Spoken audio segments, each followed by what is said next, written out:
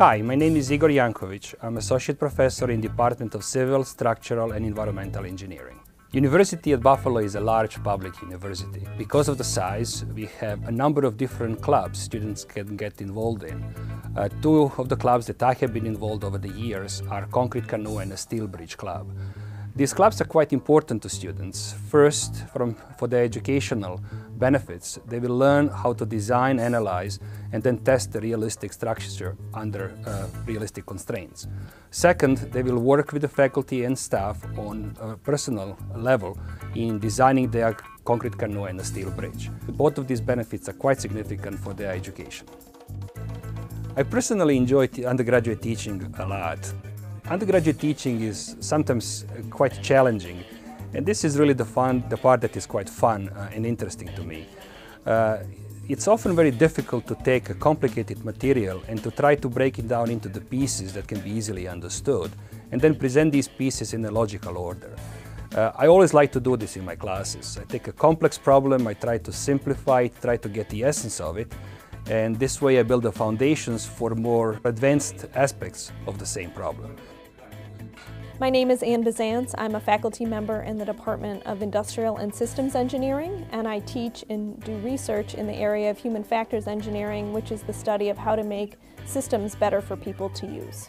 As a faculty member and in my work as undergraduate studies director for the Department of Industrial and Systems Engineering, one of the things that I help focus on is designing the best curriculum for our students so that they have the knowledge and skills they need to go on to get great jobs or to succeed in graduate school once they leave our program.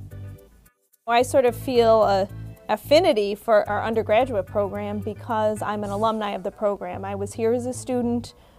I liked the sort of close-knit groups that we had within our engineering school. I think one of the great things about being part of a university like UB is that you have all the resources of a large school, but at the same time, the engineering school is a smaller home within that. I mean, they're getting specialized advisement, special courses, and so on from day one. By the time they leave as seniors, I know who they are and line them up for graduation. I'm Kemper Lewis. I'm professor in mechanical and aerospace engineering.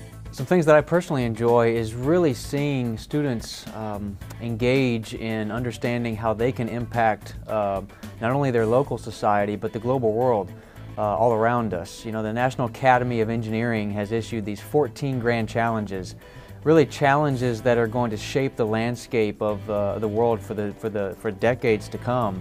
How I enjoy getting to know my students is really, again, through thinking globally.